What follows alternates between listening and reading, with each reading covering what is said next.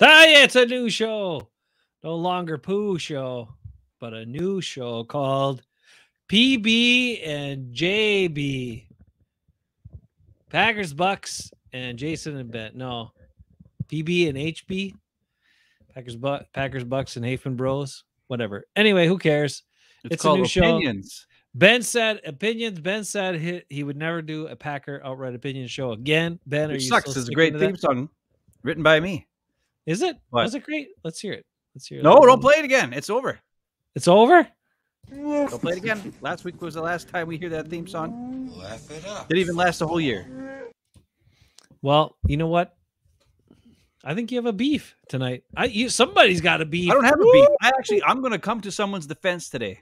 Devondre Campbell. Yes. Come on. That's how crazy I am right now. You're going to This defend Packer offseason has turned my opinions into insanity land. I don't even care anymore. I'm just saying whatever. I'm gonna defend Devondre Campbell, the most indefensible human being on earth when it comes to Packers Twitter. He's also delusional. He's also delusional. Even Brian Balaga, who has zero reaction to anything, got upset about Devondre Campbell's tweets. Brian Balaga, who's like has the emotional diversity of a toothpick. Yeah, that guy got upset about Devondre Campbell's tweets. But let's get into them because there's so much there to unpack. So many tweets. I'm drinking Giant Jones. It's a new one for me. I probably shouldn't do it on a Wednesday, but this one is a dark, strong ale. So dark and strong, but it's still an ale. It's weird because most ales aren't dark. That's why it's confusing. Anyway, what do you got about Devondre Campbell? Let's get into it. It started a few days ago, right? You're the one who sent them all to me, and then I was like, well, what?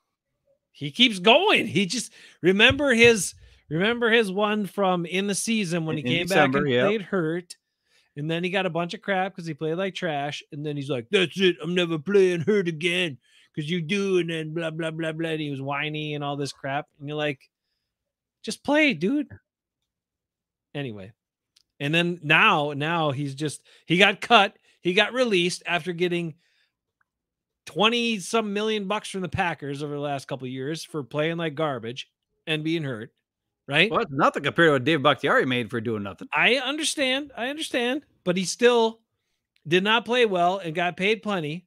So now he's trashing them. Now he's just trashing them all, and everybody's trash. And what is he saying? What do you want me to defend it? I mean, I don't know what I can say. Defend it. Defend Devondre. What do you got? Okay. I'm going to defend him first, and then we'll rip the shit out of him after that. Okay, so let's take a look at some of these tweets.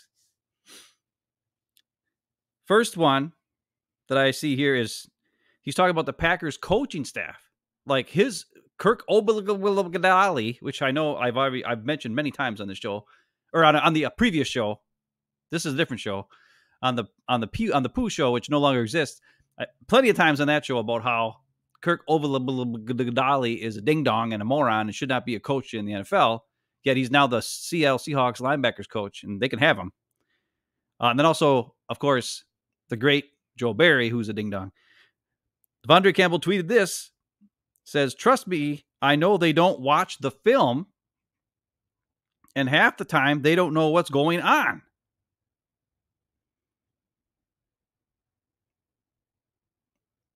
And then he says, "All year I was out there trying to make people right because they were busting coverages and run fits."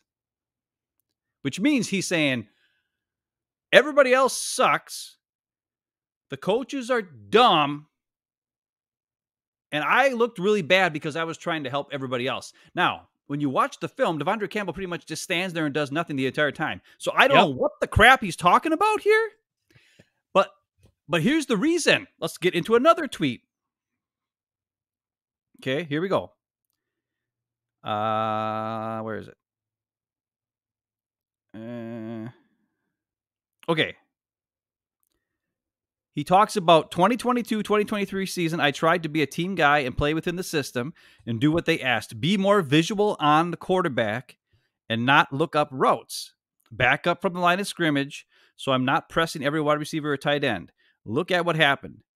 They had me and Quay out there looking clueless, shaking my head. That's another tweet. So he's saying the coaches who don't look at film, he says, wanted him to back up, keep his eyes on the quarterback, not look for the routes. They said the coaches told him to not worry about where the receiver is or the tight end or the running backs are. Just look at the quarterback and just stand there. Because that's what he did. If you watch the film, he just stands there and looks at the quarterback. So this is why I'm defending Devondre Campbell. Okay. It's not his fault that he was terrible. He listened to his. If this is what his coaches said, the coaches told him, stand there 8 yards back, look at the quarterback, ignore all receivers that come in your vicinity. And then it said it had him and Quay looking like idiots out there, like they were clueless. Now, I'm almost positive even Kirk Obalabalabalali didn't tell him to stand there and do nothing looking at the quarterback and ignore all receivers that come into his vicinity. I'm pretty sure that's not what they told him. Or maybe that's all he heard. I don't know. But if this is what he was based, this is the only facts we have is Devondre Campbell's tweet storm, right? You have to defend him then. He did exactly what he was told to do. Stand there, look at the quarterback, and do nothing. Don't tackle anybody, miss tackles, don't cover anybody. Don't be pursue. There's a guy around you. Don't pursue if the ball. Like, what about on all the running plays? The ball when the ball's in the air. Yep. Wait until the guy catches it, then try to tackle him, and then of course miss the tackle half the time. Okay, maybe they didn't tell him to tackle half the time. That he did on his own. I can't defend that. But based on those two tweets, okay, and then there's another one. He talks about his all-pro season. Listen, if I would have listened to half the stuff the coaches were telling me, I would have never went all-pro. All year, all I heard was, can you do this? It'll help the scheme. And I kept saying, no, all year. And look what happened. First team all-pro. First of all, that was his quote. First of all, we all know he did not deserve all-pro that year. He didn't even make the Pro Bowl that year because he wasn't really that great. He had a lot of tackles. He had 140-some tackles. And why did he have 140-some tackles? He was playing middle linebacker in a scheme with no other linebackers at that time. Do you remember? All they had was Zadarius, who didn't play very much because he was hurt most of the year, Preston, Rashawn Gary, right? And they would just run to the quarterback, not try to tackle anybody, not cover anybody. And it was just him running around tackling everybody, right? He'd stand there, wait till a guy ran by him, and then he'd tackle him 8 yards downfield. I mean, it was the A.J. Hawk plan. Yeah. And somehow he made all pro because he had 148 tackles, and the linebackers of that season must have been not as many tackles made, right? There's one more tweet I got to get into where he talks about the scheme. Where is it? I might have missed it. The last Here we go. So good. You're missing the part, right? Or you're not missing it because you said it. But they asked me, could I do this because it could help the scheme? We'll get into that. Okay. I'll get into. I'll let you take over with that one. I'm trying to defend him here based on what he said. Okay. So here's the other thing. Here's the other tweet I want to get into. Because he says we ran a split safety system, which means we use our safeties a lot in the run fit. So if I shoot my gap before the safety triggers, we can get gashed. So most of the time, me and Quay were just trying to buy time for our safeties to get there. So you're telling me with two back safeties, and one of them's Darnell Savage, who can't tackle, and the other one for a lot of time was Owens, who's okay, not great at tackling, and Agent Amos, who was slow to get there to make the tackle the season before. You're telling me you were told to wait until the safeties, who were 25 yards back, moved up into their spot before you, who was 8 to 10 yards back, could move toward the line of scrimmage to make a tackle. You had to wait until the safeties came all the way up from their back spot, even though you recognized there was a run, before you move forward to make a play. That was the Joe Barry defense. Now, if these are what Devondre Campbell's saying, so if this is true, you can't blame Devondre Campbell. If Joe Barry's defense was to have Darnell Savage, who's the worst tackler safety in football, to come in and make a tackle based on the run fits, and the linebackers have to wait until Darnell Savage comes up to the line of scrimmage before they can move to make a play, then that's Joe Barry's system that's bad, right? It's not Devondre Campbell who's bad. It can't be.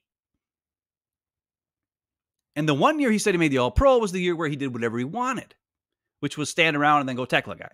But at least he went and tackled the guy then. He didn't listen to, I guess, apparently Joe Barry is a complete moron. I mean, that's what he's saying here. Joe Barry and Kirk Oberlin are morons. They told me to stand around, do nothing, and let other guys try to do things, even though I'm the linebacker. Like, my job is to stop things that get through the first level of the defense. I have to go make a play.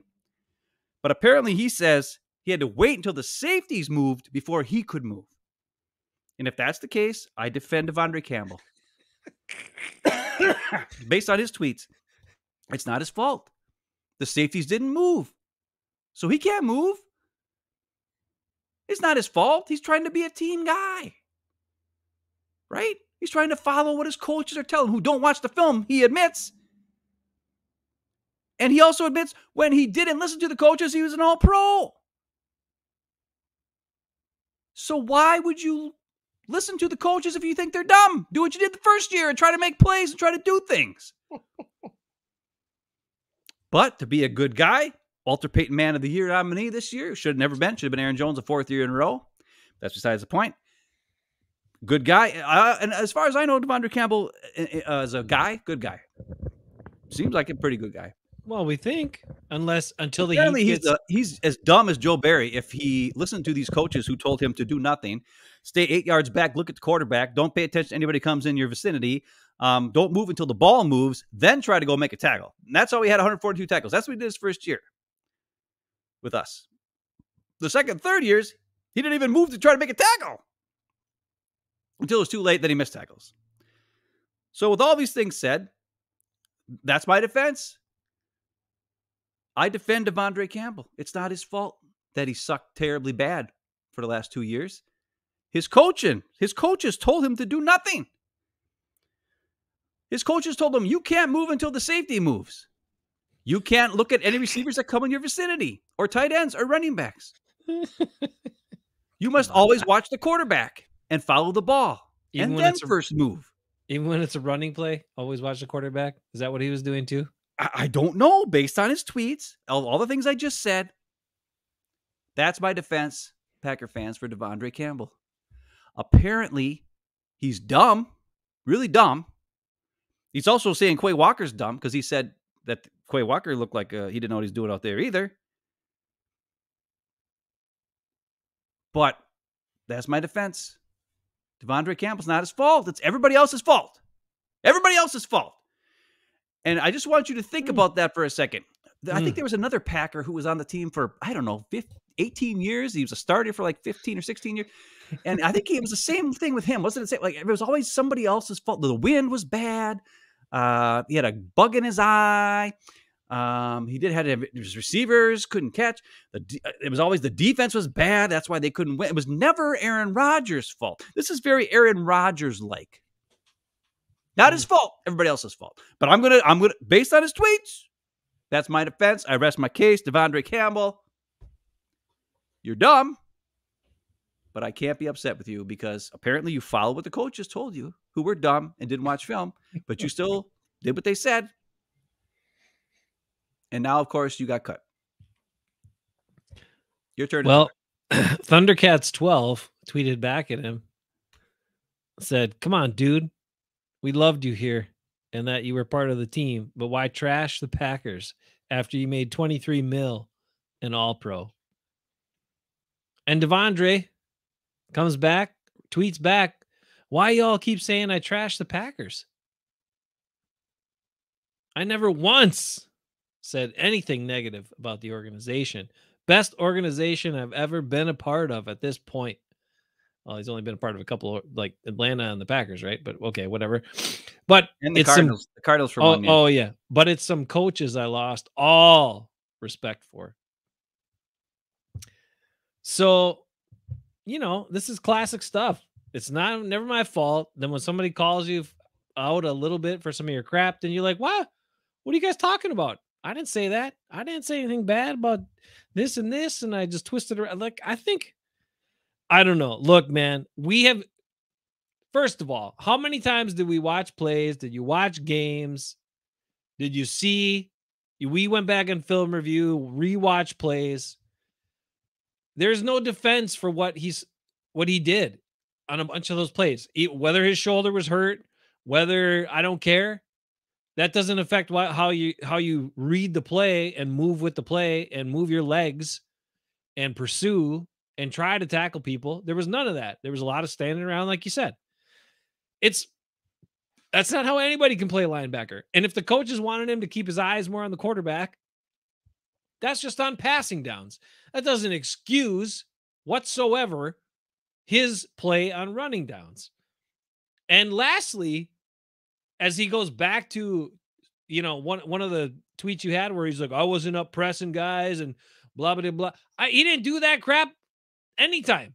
I didn't see him do that the other years either, where he's up on guys very often. Maybe once in a while in man, but not very often. So he paints some very different picture than what was reality, which is what people usually do when they don't like reality. And the guy's just bitter and sour and dead wrong, and you got paid when you shouldn't have got paid. You got a bunch of money from this dumbass GM because he thought he had nothing else, didn't know what else to do. So we gave you a big contract, got out of it after a couple of years. Take your 20-some million bucks and just move on, dude. Get over it. Dumb. Well, there's a couple other things that are key here that I want to get into. His tweet from December when he said, I don't want to play anymore. When I'm hurt or whatever the case is. Why it's wondering, did the coaches tell him to get bulldozed by running backs? Yeah, apparently. They told him to stand there, do nothing. No, that part we can't defend, Wyatt. That part we can't defend. But he said he's not going to play 100% unless he's feeling 100% in December. What player is feeling 100% in December? Nobody. Honest to God. Nobody. Like, that's a freaking ridiculous. Oh, wait, except Jair, because he sits out. Aaron Jones was 100% in December, and he looked awesome for the last 5 games. The other thing that's really important here is when asked about the Joe Barry defense and why it sucked so bad, and how come how did the turnaround happen? It seemed like you guys played pretty good at the end of the year. And he said he went and talked. Here's what he said. Because I started going and having private meetings with Matt LaFleur here, telling him we needed to be more aggressive. We needed more man, and we needed to blitz more. And what happened? When they listened to me, we played well and won. It's no coincidence. So he's now saying, yeah, that's his tweet. He's saying that because he told Matt LaFleur, even though every fan with 2 eyes and every show on this show, Pack-A-Day podcast, Peter Bukowski, you can name them all. There's like 100 freaking Packer shows. Every one of them talked about how there's too passive, need to be aggressive, need to try to do something to dictate the terms to the offense. But it was Devondre Campbell who got through to Matt LaFleur to tell Joe Barry to change it a little bit, which he did do a little bit of changing. But the other key part about this is this. Remember, Campbell was hurt, said he wasn't going to play no more. After they lost to Tampa, they didn't lose again. And Devondre Campbell didn't play again until the playoffs when they lost. Mm-hmm. There's no coincidence for that either, Devondre, is there? The defense was much better when you weren't out there. And that's why I love William G. He's the man. But he's saying they should have given Campbell a chance to play at least one season with the new defense coordinator. I disagree. He's over 30.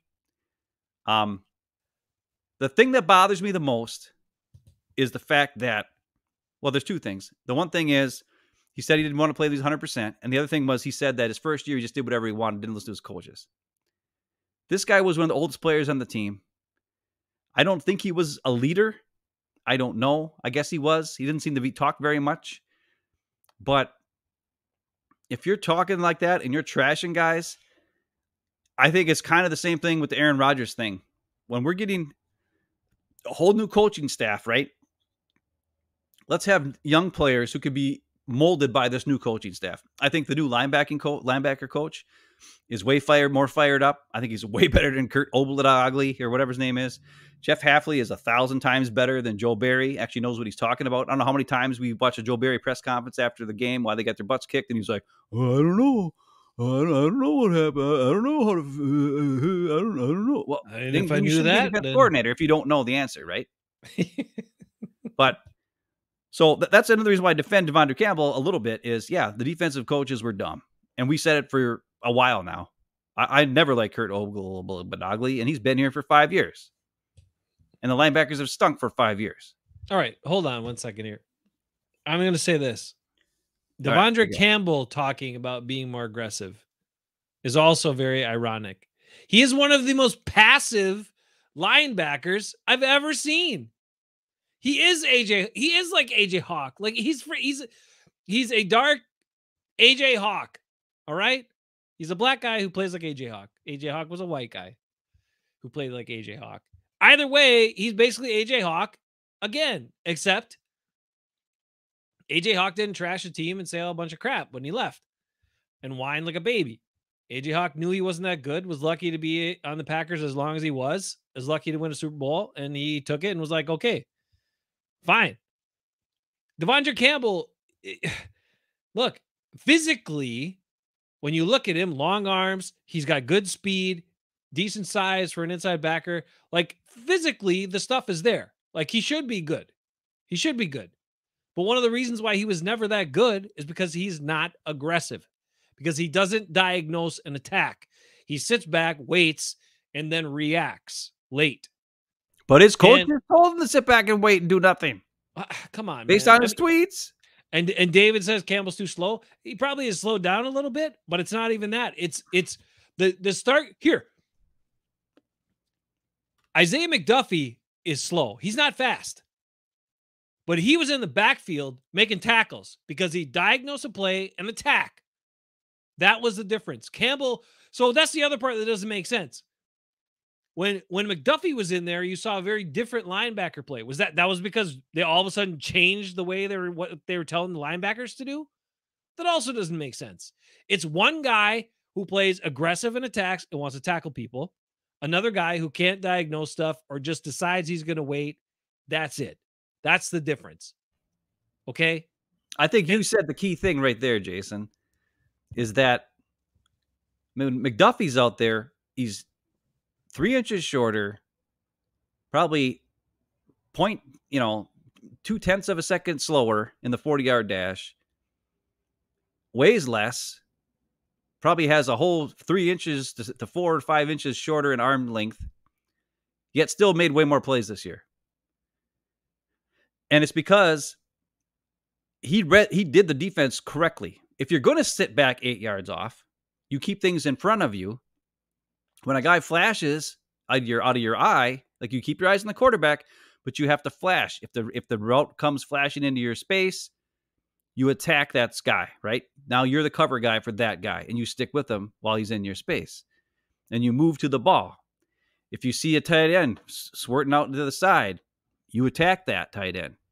And you tackle him for a no gain or a loss, which is what McDuffie did a couple times. Him, Keyshawn Nixon, Rudy Ford, those are the guys who would attack plays to the outside of the field. You watch them screaming down and attack, right? The difference is Savage, Campbell, Jair, they all stand there, wait for the guy to catch it, even though they're right there in front of them, instead of attacking the ball, and then first try to tackle them, and then none of them are good tacklers. So the guy gets through and makes a big play, right? So there's no pass breakups. There's no, tackle immediately to stop the guy from getting more yardage. And there's no recognizing what's going on out there. And there's no disrupting of receivers' routes. That's the biggest problem. If you're going to play that sit-back defense, you have to attack when the ball is in the air. You have to attack when you see the flash of the guy coming into your area. If you stand there and do nothing, it's pretty much letting the offense go play on air, right? It's almost like doing a 7-on-7 drill. Like there's nobody there to stop you. They just run their route. It's fine. Quarterback throws an easy pass, and then you go to make a tackle. It's dumb. And I guarantee the coaches didn't tell him to sit back 8 yards and then do nothing and wait and just look at the quarterback and not do anything. The bottom line is he can't play that defense. He can't recognize what he's supposed to do. He can't learn the coaching. He said he only knew 50% of the defense his first year with the team, because he didn't show up until the end of minicamp or whatever. And he was out there playing, and he was just running around doing stuff. He didn't know what the heck was going on. Or only have to, and then he just did whatever, right? And then he made All-Pro. But that's the thing, is I think Devondre Campbell, if they played him as a line, and he had an assignment like cover the tight end, he'd still be bad, but he'd be better than what he was the last couple of years, where he was playing the zone and read and react type thing, right? Mm-hmm. And that's one of the things that I would say is he probably could be a good player. Like now he's going to the 49ers. He just got signed with the 49ers. I'm assuming to replace Dre Greenlaw until Greenlaw can come back from his injury. Jeez. The difference between Dre Greenlaw and Devondre Campbell is night and day. They're going to find out real quick, because Greenlaw reads, reacts, attacks, goes. He does not hesitate for a second. And the one time he did hesitate, he tried to go on the field, realized it was too soon, went backwards, and then tried to go back on the field again and hurt himself in the playoff game, right? It was the Super Bowl. Wasn't that Super Bowl when he hurt himself on like just trying to walk onto the field? Poor Dre Greenlaw. That guy's awesome. I would love him to be picked. But anyways, Devondre Campbell is not going to be anything like Dre Greenlaw out there at linebacker. No. 49ers better realize it. Well, it's going to be too late for them. But anyways, so that's all I'm going to say is these are the situations, and it's like he just doesn't, he can't read and react. So the bigger question I have for you, Jace, is this: can Quay Walker succeed in the Jeff Hafley defense? Do you think from watching plays, was he able to react a little bit better? He seemed to be a little bit better, but he definitely wasn't like McDuffie. He doesn't have like the awareness that those guys have. He seems to be better when he is told a job and he does the job, right? So I guess I don't know much about playing linebacker that way. Quay Walker has at least shown a little more instincts and a little more, he diagnoses and at least tries to run to, I think, holes at times. But I mean, by far, McDuffie is their most instinctive linebacker who recognizes, sees it, and goes, by far. And that guy was a 6th-round pick who's undersized and not that fast, right? Quay Walker, I think they're going to plan to do a lot of stuff with him, but he's probably better if they give him an attack assignment versus reading, a read assignment, and just be like, hey, go for it. Like, blow up this hole and tackle anything that you see. If it's the running back gets a handoff, go get him. If it's a quarterback, go get him. Like if Hafley wants to do stuff like that with Quay Walker, I think that would be good. It'll definitely put pressure on the other team. You might give up some bigger runs behind it if he misses or whatever. Or there could be a guy running over the middle that they get the ball off to on a pass play. But that's what you got safeties for. So I think he's probably more successful with that. I think Campbell's not successful no matter what you do, and good riddance. Take all your baggage with you, and you're whining and complaining. Hey, Darnell Savage is a Jaguar, signed by the Jaguars. Wow, that'll be another guy they'll wake up to and be like, "What the hell did we sign him for?" Okay, let's talk about a couple other things here. David's here, William G here, Wyatt, Dad, a couple others hanging out. But there were a few other things we wanted to get to tonight, Ben. And our good friend Bill Huber wrote an article the other day. Now, some of these guys have been signed, so we'll stick to the ones that we know. But Bill Huber was going through it. He's like, bargain, basement, free agents, the Packers should explore. And I'm going to say they should just sign most of these guys. I don't know what they're doing. So, Eric Wilson, number one. Not number one, but he's one of them. Eric Wilson, linebacker. They need linebackers. He's been on the team. He's knows the defense a little bit. So they definitely should sign Eric Wilson back. Seems like a no-brainer. Well, just his special teams, his leadership there. He's been in the league for a long time. That awesome fumble recovery in the playoff game where Keyshawn Dixon had a good return and then fumbled, and Wilson didn't give up on the play. He David Bakhtiari did, where he ran all the way down there, except he actually did something when he was down there instead of just doing nothing the whole time. So that's great. I'm on fire today. I'm ready to. I'm just cutting everybody down here. But anyways, Wilson, he's the guy I said he should bring back. Of the free agents, I said the guys who should bring back: Rudy Ford, Eric Wilson. I don't know. That's Rudy Ford. Rudy Ford's on Bill Huber's list too, and I think that's Rudy Ford's awesome. Rudy Ford is another one of the guys. He's a special teams guy. He's a good tackler. I like what Bill Huber says to him or about him here. You know, this is after they'd already signed McKinney. Okay, which hopefully he's going to be good. Hopefully he's a difference maker. Yeah. Goody likes guys who went to big successful programs in college. Yeah. So now you got 2 Alabama guys in free agency. You get a bunch of money too. Hopefully they pan out. And 3 Georgia guys. I like them. I mean, I like McKinney. I like Josh Jacobs. I hope they do well. Well, I did see, when you watch some highlight films of McKinney, there's a couple plays that look like Rasul Douglas, where he reads the ball in the air on like an outside, like one of those wide receiver screens, and attacks it, and then just picks it off and goes, takes it back for a touchdown. Like he reminds me of Rasul, but he's playing safety, which is what we've all said is we would love to see Rasul Douglas playing safety because a guy who's that aware and Rasul has better ball skills than this guy has. But McKinney's a little bit quicker and a little bit longer, I think. Well, maybe not longer, but I think he's just a little bit quicker than Rasul is. But he seems to have pretty good awareness. So, okay, go back to Rudy Ford. I mean, Sewell's got great ball skills, so you love amazing ball skills. There's not anybody that's as good as him. But he points out Rudy Ford's got a speed and a nose for the ball, and he does. He's got 5 interceptions in part-time play over the last 2 seasons. Okay, tied with your all-world cornerback Jair Alexander, who only had those interceptions in 1 season, by the way, but it was only his season where he only had interceptions. That's neither here nor there. Rudy Ford, who the Packers are ready to cast aside at a position that they don't have any depth, they need to get him. He's a quality tackler, a proven special teamer. He says, take PFF grades for what they're worth. Credit to Bill Huber for this information. He was Green Bay's 4th-ranked defender each of the last 2 years. Mm-hmm. The whole defense. And that's consistent with what we've said on the show. From looking at the film, we've said, I don't know why is there, but all I've heard is people complain about Rudy Ford and say he stinks. Even Andy Herman talks crap about Rudy Ford. And I'm like, what are you talking about? He makes plays. He attacks. He gave up 1 play one time where he read the wrong thing and they sat him down and put Savage back in, where Savage gives up plays like 5 times a game. It should have been sat down 100 times. Rudy Ford single-handedly won us the game against Dallas, him and Christian Watson, last 2 seasons ago when he picked off stupid, what's-his-face, Dak Prescott twice. Because Rudy Ford's the monster. We've been saying that for this whole time. And Rudy Ford and McKinney could be a really good combo. Yeah. Because Rudy can come down around the box.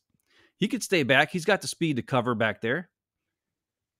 And he's got the ball skills to catch the ball if it goes back there. And McKinney seems to be an all-around guy where he could play down around the box if he needs to, or go back and play deep safety. Or if they do a two safety shell, both those guys together back there could really make a play and get to the ball. And Rudy Ford would be a cheap guy to do it. And though Anthony Johnson Jr., maybe he could do it too. I don't know. He might be able to do it, but that's, I don't know. I just think Rudy Ford is a good depth piece for special teams, for our safety room that we're not having Owens, we're not having Savage. So this is a guy we can bring in. And I've heard a lot of things about the safety class in the draft. There's like a couple guys that are pretty good, but they're both kind of slower. There's a guy from Minnesota everybody likes, and there's another guy who's pretty good. But other than that, it's like, nothing much. So are you willing to waste a 1st or 2nd round pick on a safety? Goody will never do that. So bring back Rudy Ford. He did on Savage, but ironically as well, the Jaguars were the ones that cast aside Rudy Ford for the Packers, got him a couple years ago, and they just signed Darnell Savage. So the Jaguars are dumb. It's not surprising. Definitely not good at evaluating safeties. Okay, more on Bill Huber's list. And, this next name got me pretty excited. And it's something you threw out there in the offseason as like just a wish list thing. But based on how the Packers have evolved, John Runyon's gone. They don't have a lot of interior guys for backups. They've had some injuries with Jenkins and what have you.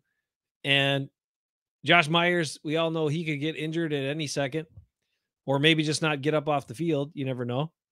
Is Lucas Patrick's contract with the Bears, where he finally got paid some money, 2 years, $8 million total, $4 million a year, all guaranteed. So he actually got the money. So that's good.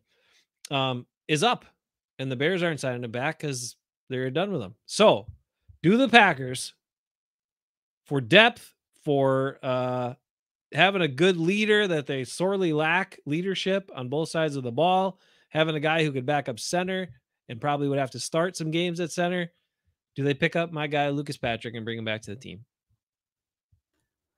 Well, we all know I think Lucas is a good player. I think he's a good veteran. The thing I love the most about Lucas was he's always looking for work. That's my favorite part about Lucas Patrick. Even if he misses his initial block, he's still looking to get somebody else, which with Aaron Jones as your running back led to some bigger runs because, yeah, maybe his guy got through, but then Jones made that guy miss, and then he gets downfield a little bit, and then there's Lukey blocking a different guy, and then Aaron Jones can go for a little bit longer, right? The only thing that concerns me about Lucas is he's been injured a lot the last 2 years under that Bears contract. And that's kind of scary. He wasn't hurt last year. He wasn't? No. He just had two injuries his first year. He got injured in training camp. He broke his toe, I want to say. Stupid thing, right? Break your toe in training camp. And then he broke his hand. He broke his right hand. He broke his hand, yeah. Yeah, he broke his hand in like the second practice. So he couldn't play center. He was supposed to be their starting center. Then he came back and played with a club for a while to start the season playing guard, and then he broke his toe, and then he was out most of the first season. Last season, listen to this. Last season, he was 14th among all interior blockers in pass blocking win rate, which is ahead of Elton Jenkins and John Runyon Jr., by the way.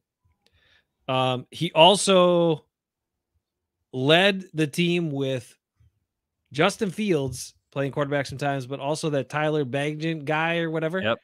Like he pumped him up and taught and made all the line calls and helped him out. And that the Bears and the other thing, and I'll just say this, I didn't watch a lot of Bears games, but the ones I watched, we all remember because we saw the Packers dominate the Bears for years and years and years, right?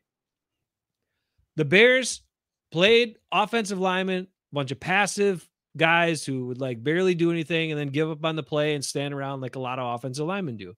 Like Rasheed Walker does. Last season, you saw guys on the Bears for the first time in my memory, their offensive linemen were finishing blocks, were playing to the whistle, were playing with some grit and toughness. And the main thing that was different was that Lucas was there on the field leading that group of offensive linemen. So, I mean, even just as a tone setter, as a guy who knows what's going on, even if you don't think he can play anymore, which I still think he can because the numbers will show you he can, and you're probably going to need somebody to step in for Myers at some point during the year, and he can back up multiple positions inside. Even if you don't want to start him, he can still be a veteran voice that can be a leader. I mean, I think it's pretty much a no-brainer. You probably offer him chump change because that's what the Packers would do with him. But if he took it, he'd probably come back. I really hope they do. Then my jersey can come back out and be relevant again. That would be a nice little infusion of Packer fandom enthusiasm for me, for sure, if that happened. Well, I mean, he's immediately the sixth best offensive lineman at that, or maybe fourth best. Actually, probably third best. No, fourth best. I don't know, maybe third best. But he'd be better than a lot of other guys just by signing him. Now, I don't know who they would draft. Maybe they draft a first-round pick who's supposed to be awesome. Who knows? But, I mean, he's more reliable than Myers, Sean Ryan at this point. We don't know what he is. Rasheed Walker, he played pretty good at the end of the year, but we also saw him do a lot of big dog stuff.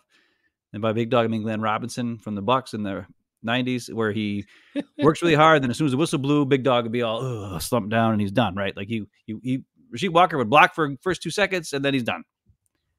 Lukey Patrick, the opposite. Like block, whistle blows, shove the guy in the ground. That's Lukey Patrick. That's why you love Lukey Patrick. That's why, Larry McCarron had his "you got Lucas" because Lucas would just shove guys until the whistle and then shove them on the ground and overpower them, and it was awesome, right?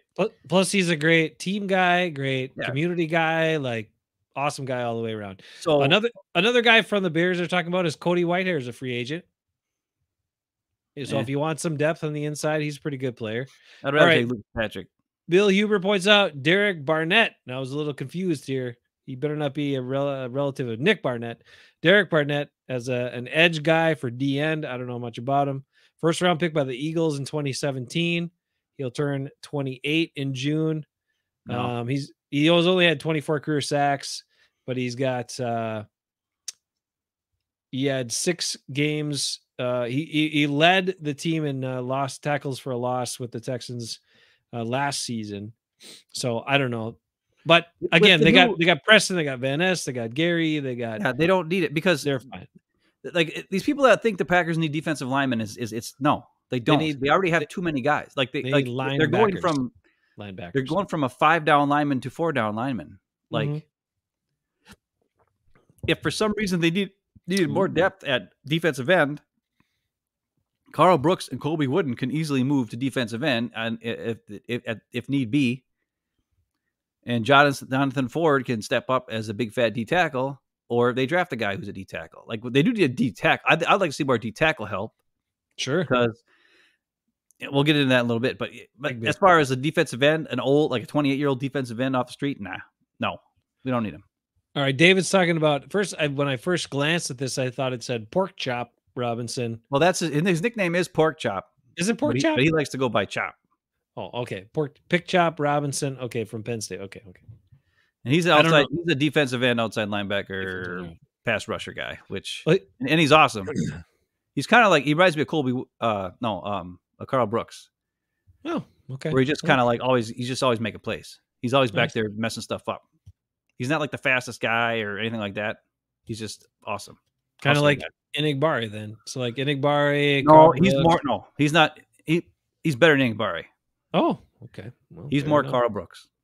All right. Bill Huber brings up a couple interesting ones as well. Zach Cunningham, 2nd round pick in 2017. No, you don't want him? Okay. Listen, I watched. Remember, one of the first times when I started doing film, it was 3-4 years ago when Zach Cunningham was on the Houston Texans. Yep. I watched film on him, and he looks like Devondre Campbell out there. Oh, actually, he's the opposite. He would go to the wrong. He would just do the wrong read. Oh, he's like that. He's like that dude that we drafted from Minnesota, 5-6 years ago. Yeah, he would constantly take himself out of the play by going to the wrong read over and over again on the film. Now, maybe at his age, he's gotten better, possibly. And he's supposed to be fast and crazy and whatever, but I don't know. I mean, I guess we have a really huge hole linebacker, so it wouldn't hurt. That's one where I'd be okay with. Here's another one that's athletic freak, high pick, Isaiah Simmons. Yeah, him I like. Just because, like, we talk about this all the time. We talked about Jeremy Chin. He's already signed with somebody now. Yep. We talked about when Josh Jones was on the team. These guys who are big and fast, and they're kind of tweeners between a linebacker safety, kind of like Crawford was last year or 2 years ago, and they didn't know what to do with him, except he didn't, he had no instincts and didn't know what he was doing. Isaiah Simmons is that guy. He's a freak of nature. He can he can do anything from rush the passer to run around and make tackles and cover guys and do all kinds of stuff. But he doesn't have that innate awareness, right? But he is aggressive. So it's the opposite of McDuffie as far as like knowing where things are and being able to move and go. And I don't think he's a safety. He's certainly not a free safety, but he could certainly be a in the box safety or like a weak side linebacker or something like that who can adjust and blitz at times and get to the quarterback because he's fast and he's big enough to get it back there and then also do something to the quarterback and hit him and do some things. So he'd be a good signing. Since we didn't get Jeremy Chin, this could be a good signing. Probably get him super cheap because it hasn't worked out for him. When the Cardinals drafted him, he was like really high pick, like a top 10. And people were like, oh, they were all excited. Like, he's a weapon, except it never worked. Like nobody ever knew what to do with him. And it could be the hit. It could be the player, right? But could be. But listen to this. For a 1-year cheapy contract, it could be worth it. Prove it. Yeah, prove it deal. I mean, so in 2020, when he was drafted, he had 105 tackles, 7 passes defended, 4 forced fumbles. In 21, he had 99 tackles, 4 sacks, 7 passes defended. Wait a minute. He had 4 forced fumbles in one season. Yeah. I don't think the Packers have had 4 forced fumbles in one season, the entire defense in forever. Like we don't force fumbles. Oh, no, I'm sorry. The 105 tackles, 7 passes defended, 4 forced fumbles were in 2021. 99 tackles, 4 sacks, 7 passes defended in 2022. 7 passes defended, by the way, in back-to-back seasons. We have cornerbacks that barely get that many. Yeah. And then, so that was the situation. Then he got traded to the Giants for a 7th round pick. So drafted That's in the even worse round. than Justin Fields. I mean, it's bad. It's bad. So, but here's the thing. Super high on him coming out in the draft, really high 1st round pick, put up some impressive numbers a couple years, was in a bad, dysfunctional, whacked out organization, which we know firsthand from Rasul Douglas talking about what it was like there. Then he comes so far down, he gets traded to the garbage Giants team for a 7th round pick, has a down season, only 4 starts. And so maybe it's a reset. Maybe it's, you have an incredibly athletic guy who's been, got drafted really high, all these expectations flying high, brought way down here. He's going to go one of 2 directions, right? He's going to go down and be out, or he's going to claw himself back up and reach what you thought he could be. And maybe that's to the Packers' benefit if they give him that chance this year. So that's why I like it too. Go for it. That's a key piece too, is when guys come to the Packers, they talk about it all the time. It's like, the only thing to do here is football. Right. And maybe that's what Isaiah Simmons needs, is a place to go where all he can do is football. There's nothing else to do in Green Bay. So he has no choice but to study football and get better, to be quite honest. And it's kind of like a Charles Woodson thing. I mean, I'm not saying he's as good as Charles Woodson, but Charles Woodson was kind of floundering with the Raiders. He was great at first. He made some plays, kind of was disgruntled. They gave up on him. Nobody wanted to sign him. The Packers gave him money to come here.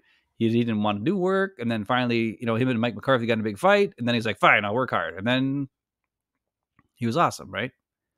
Yeah. I'm not saying this guy is as good as Charles Woodson. He's not. He doesn't have the, just awareness. Woodson just knew stuff. Like, it was almost like he was psychic. He knew where the ball was going to go. And like, if you ever have time, go watch some Charles Woodson highlights on YouTube. It's great. Like, I forget some of the stuff he did.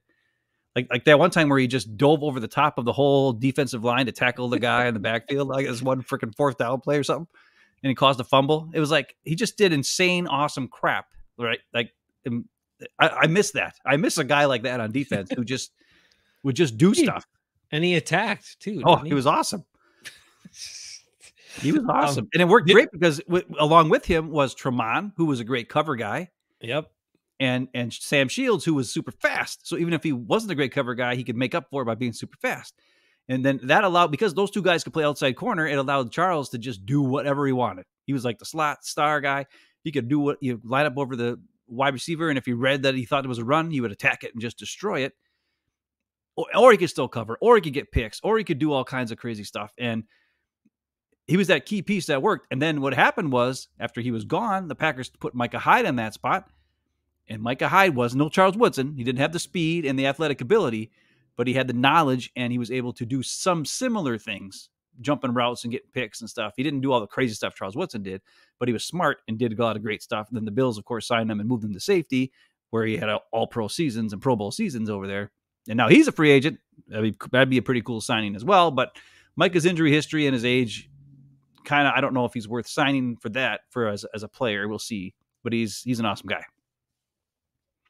Well, he would be a great leader guy too for a young group on defense, and maybe a guy, he could certainly pass along some good information to young safeties and stuff and young corners. But for Simmons, the other thing I wanted to point out is, hey, you got this young, excitable, fired up new linebacker coach in here too. So it can make a big difference. I mean, Rasul Douglas talked about a big thing that worked for him and that helped him kind of get to where he did with the Packers was his new coach, right? And so that can make a difference too. So I think 100% on that. Take a swing. You got to take some swings, and this guy is worth taking a swing at, and it's probably not even going to cost you very much. So yeah, go ahead and do it.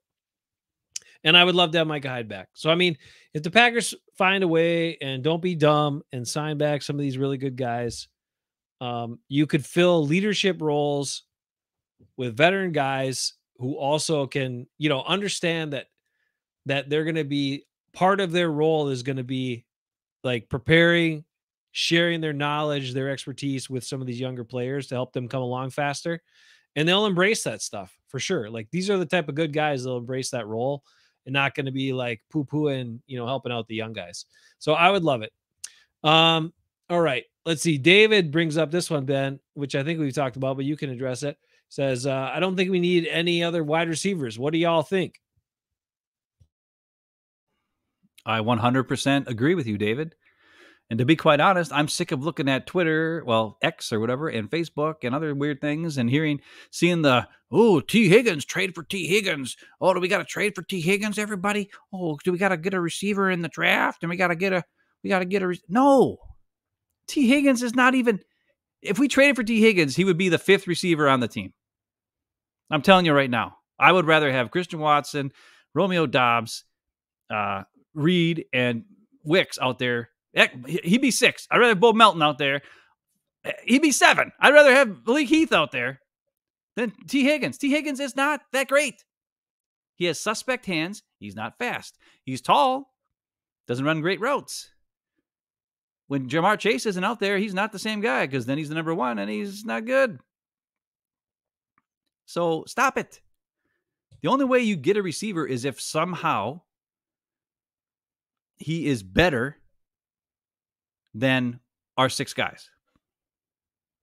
Like you have to draft, if you have to sign a receiver or draft a receiver, he has to be better than all the receivers we have now. Because it makes no sense. Because right now we have all those guys are very, very good. They're all very good. And they all have distinct roles. Bo Melton's our speedster that goes deep. Malik Heath is blocker, tough guy, catches in, good catches in the, turnaround, comeback routes, stuff like that. Dontavian Wicks, I think, is the best of the bunch, to be quite honest. He's got the best route running, great hands, great run after the catch, awesome burst from the initial catch, way better than Devontae Adams ever had. He's Devontae Adams with quickness. Awesome. That's great. Jaden Reed is Randall Cobb with speed. Awesome. That's better than guys we've had that were 2nd-round picks, and these guys were Jaden Reed's 3rd-round pick. Wicks is a 5th-round pick. And then Romeo Doubs he's okay. He's solid. he's the 4th one. He's the 4th receiver on the team right now. Yeah. And then Christian Watson has the potential to be amazing, but he still doesn't have body control like he's got the size of Randy Moss, but he doesn't have the body control of Randy Moss. And he doesn't have the hands of Randy Moss.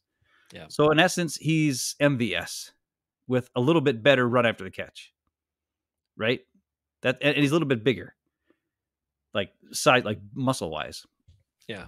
Yeah. But he's not, if you can find a guy who can do all those things into one, then you draft him. Right? Mm-hmm. But if you can't find somebody who has the size, the speed, the hands, the agility, and the blocking, don't waste it. You've got all of that with these guys. Mm-hmm. If you need the block, okay, put Malik Heath, Dontavian Wicks out there. Those 2 guys are great blockers. Then you can fake it, do some play action, and boom, get the ball those guys downfield. You want to let's say you played against a team that has really slow corners. Okay, Bo Melton, Christian Watson, you guys are out there. And then we also have to talk about Musgrave and Kraft and Ben Sims, who are all big, awesome, fast tight ends who have different skills. Tucker Kraft, great after the catch. And all young. And all young and all cheap. They're all cheap. So I couldn't agree more with you, David. We don't need any receivers. We don't need any tight ends. We don't need a quarterback. Jordan Love is doing pretty good. We can be honest. And I think that, and I also like freaking Birthday Buddy. We got Sean Clifford. So, all we need an offense. We don't need a running back anymore. Because we just signed one and brought a guy back. And we got freaking Emmanuel Wilson on the bench. So we don't need a running back either. So all these 11 draft picks we can use on offensive line, safety, inside linebacker, defensive tackle, corner. Those are the spots we need. Corner especially because our corners stink. Or they're crazy. Or whatever. But I agree. No receivers, please. We're good. We've been drafting corners and defensive backs forever, and we still just can't get it right. See, and that's the thing I don't get. Like I could see a good use of money there. Like if there's a corner out there in free agency who's good, who's actually good and a proven guy, yeah, and a good tackle. Wait, we had it. Wait. Oh wait, that's right. That's right. Oh yeah, we traded him. But anyways, so for nothing to move up 40 spots or whatever it was. It's just stupid. So those are. I was looking at a mock draft. Okay. That I was looking at a mock draft that had the Packers getting Max Melton. So in the second round, maybe he can play third round. Third round, that'd be even better if they give him third round. Maybe he's a guy that could step in and be that corner that they want. I don't know. I would like it. I would love to see it. The one thing I would say is I don't think Goody's track record with first round corners or even second round corners is that great. I don't think he should do it. If you're going to spend a first round pick or a second round pick, I would rather. I've said this a bunch of them. Right. I said this a million times. I would rather get the best guard or the best center or the best safety or the best linebacker in the draft at the late first round pick or the Jets second round pick, high second round pick, than get the 7th best offensive tackle or the 8th best corner. It doesn't make sense. Like you can get a guy who's going to be a Pro Bowl guard, or you can get a guy who's going to be who's the 8th corner in his class. Not even a pro, like he has no chance of being a Pro Bowl player at his position. I don't care if it's a premium position. Look at what the Lions did last year. We talked about it. We loved their draft. Why? They attacked running back because they needed it. Second best running back in the draft. The most explosive running back in the draft, right? He's more explosive than Bijan was. Took the best linebacker in the draft, who they barely even played last year because they had 2 guys that started over him, but he still played a little bit.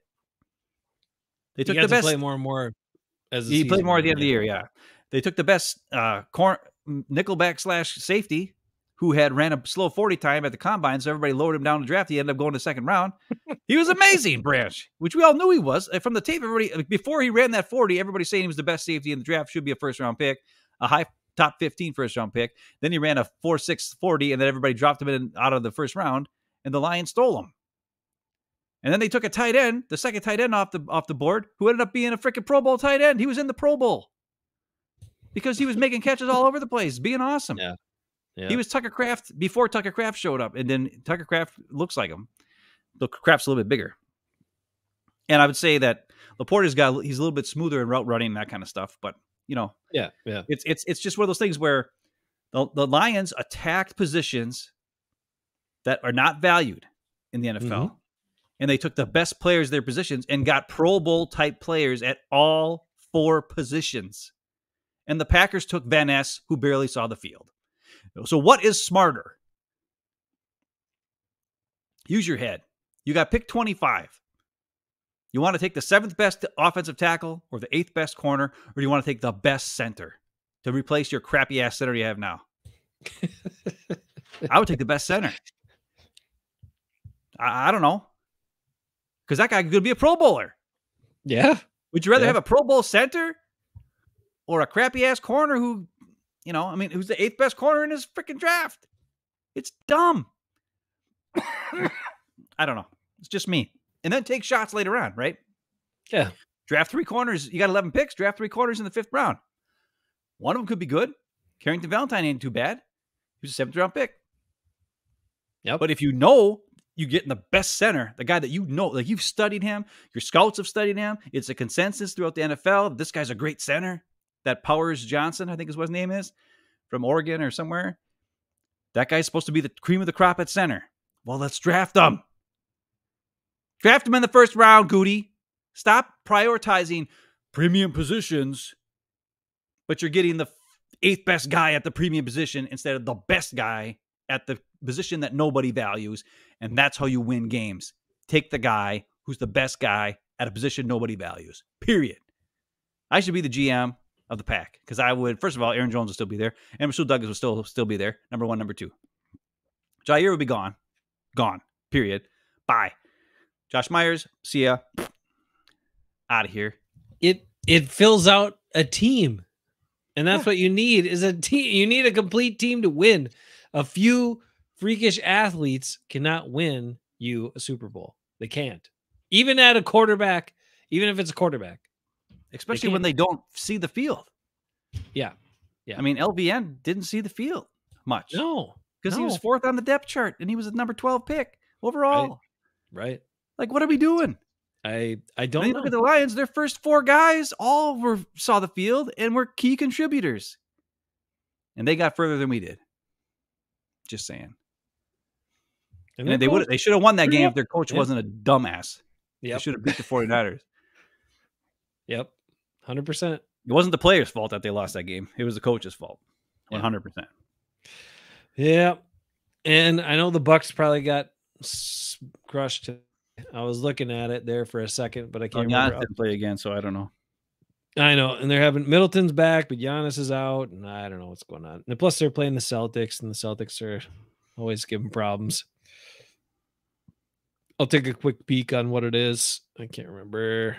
Oh, they tightened it up. Oh, but they're going to lose. It's 120 to 116 in the fourth quarter with 8 seconds left.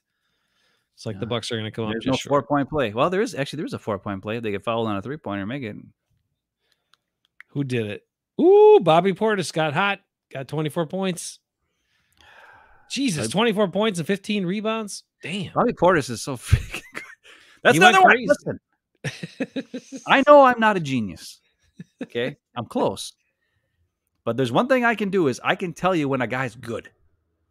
Just from looking at him. From the first moment I saw Bobby Portis, what did I tell you, Jace? You loved him. You thought he was great. My favorite guy. Favorite guy. Because I like guys with heart, guys with super effort. And they're not probably the greatest skilled guys in the world, but they're damn good. They're above average. They're good player. They're good skills with high character and high effort, right? That's my kind of guy. That's like Micah Hyde, Aaron Jones, all the guys, Rasul Douglas. They're not top of the echelon when it comes to talent level, but they're top of the level when it comes to effort, knowledge, guy, just awesome dude. And then just really good player. And I'll take that any day of the week over the freak of nature who can make a play like nobody else, but then half the time doesn't show up because his head's not in the game. Zadarius Smith. Oops, did I say that? Yeah, I did. Because they also think that about themselves. Like they don't give all they can because they think they're that good that whatever. They just, They've won at other levels because they were so talented. But when you get at the top levels, if you don't have the work ethic and the commitment, you're going to come up short. You know, isn't it? We got to get rid of all the other things, all the distractions, whatever's not about winning. Right, Ben? Is this ringing any bells? Whatever's not about winning just needs. We can talk about that now. Vice President, he still hasn't shot that down yet. I am so glad he's gone. I mean, what a joke! What a joke! Oh, it is a joke. The man is a joke. The Jets are so cursed. Oh my! I mean, they do it to themselves, but holy shit, are they cursed? It's kind of hilarious. It's like the Bears. So at least the Bears did well. You know, the Jets have one Super Bowl win. Yeah, the third one ever. You know, and the Bears have one from 40 years ago, almost. But wow. Oh, Lee's there. Lee, Lee always shows up an hour into the show. Lee, what do you do in the first hour that you never hear? He's probably working or something, or maybe he's like you. He's eating. I wasn't eating. I was sleeping. Anticipation means more than speed on defense. 100%, David. That's why instinctive players who can read and attack are better than the ones that simply react. Damn, I just came up with that. It's not bad. All right. I think everybody said that. It's nothing new. No, not in that order. Not in those specific verbiage that I just used there. I don't know. Anyways, if anybody is bored and they want to waste a good 2.5 hours of their day, go back and watch our Tampa Bay Buccaneer Packer loss review. Oh, is it bad? Just to see. Well, no, just it'll show you the Devondre Campbell. Because Baker Mayfield had the perfect passer rating. Oh yeah. And I put a bunch of, I don't know if you remember that show, but that show has the Devondre Campbell just kind of standing there looking at the quarterback, Baker Mayfield throwing it literally like 1 yard away from him, and Devondre just kind of standing there and watching the ball go there. Was that part of the coaching too? Was like when the ball comes near you, don't try to knock it down. Don't. Oh, Lee took the lady out. Oh, Lee, all right. All right. Yeah, do what you gotta do, Lee. That's all right. I like it. By lady, I think you mean your dog, right? I mean, I'm guessing, but maybe I'm wrong. Oh no, I'm sorry. Why Lee. would you do that? That's not even. Know. Does that mean? Lee, if I'll punch him in the face next time I see him. Good for you, okay, bud? I'm just kidding. Lee's lady a dog? Like, no, I'm not. I didn't mean. That's pretty much what you did. I'm gonna punch you in the face next time. I didn't say his lady was a dog. I thought that he didn't have a lady and he just took his dog out to eat. You need to just stop. All right. This beer's not working yet. Damn it. Okay.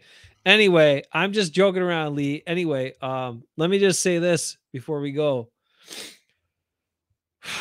I got to tell you about the Packers. The one thing with the Packers here that I'm looking forward to, Ben, and that is them completely surprising everybody in the draft in the first round, because that's what they always do, right?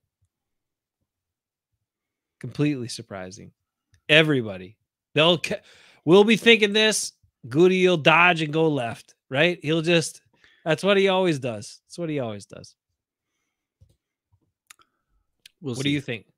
David said, my son told me the last 3 weeks to quit complaining about Campbell. Oh, okay. All right. Well, listen to your son, David. We don't have to complain about it anymore. No, he's gone now. He's just it's so crazy. Like, crazy thing. Yeah. Just went bonkers on it. Like, the Bucs officially lost 122 to 1. They made a 3 before the end of the game, 122 to 119. Did Bobby Portis make that 3? I bet you. No, Lillard made it. Damian Lillard. Okay. All right. Anyway, the Bucs came up short to the Celtics tonight. They were down big at halftime, but they battled back. They're still going to be fine. Don't worry about the Bucs. I don't know if there's anything else in the Packers front. I would like to see Micah Hyde back. I would love it. I don't know. Well, there's a long way to go. There's a lot of draft selections. Oh, lastly, that was my last question for you. It's not Packer related, but wouldn't it have been sweet justice and wouldn't it have been fun to have Viking Mo on our show if after the Vikings lost Kirk Cousins, they had assigned Baker Mayfield?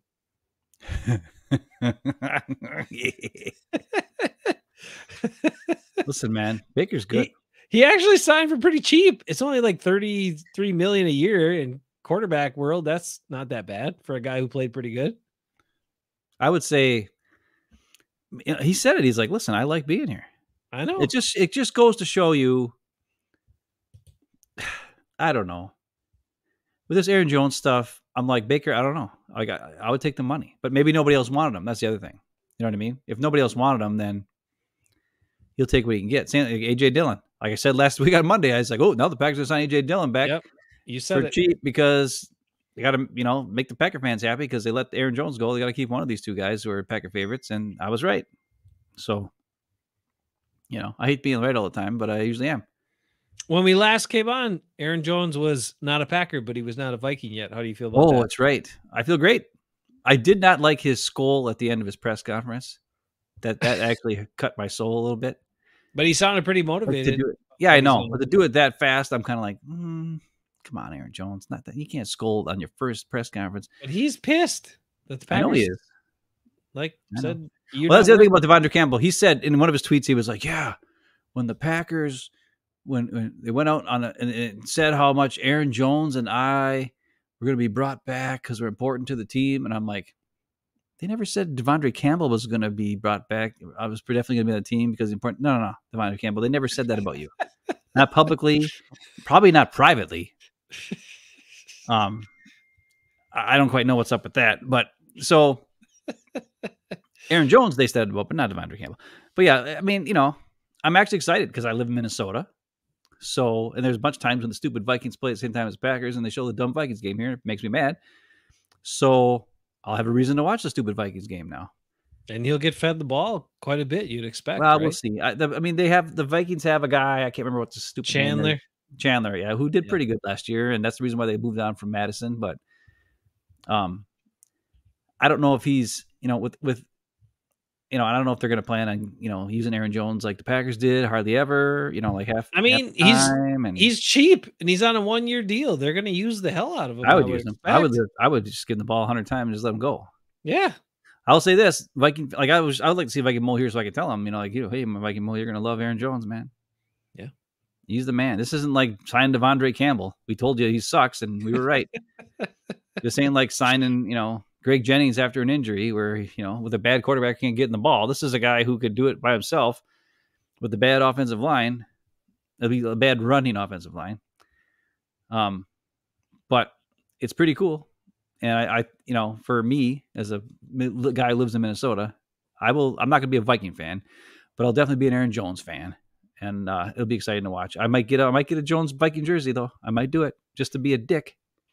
Kevin O'Connell might find some fun ways to get on the ball too. Texas route and all that good stuff. Yeah. Apparently there's a guy on the Vikings who already has 33. So I don't know what's going to happen. If he's going to have 33 or not, but we'll see. Well, it's official that my birthday buddy, Sean Clifford, gave up his number for Josh Jacobs. So he did?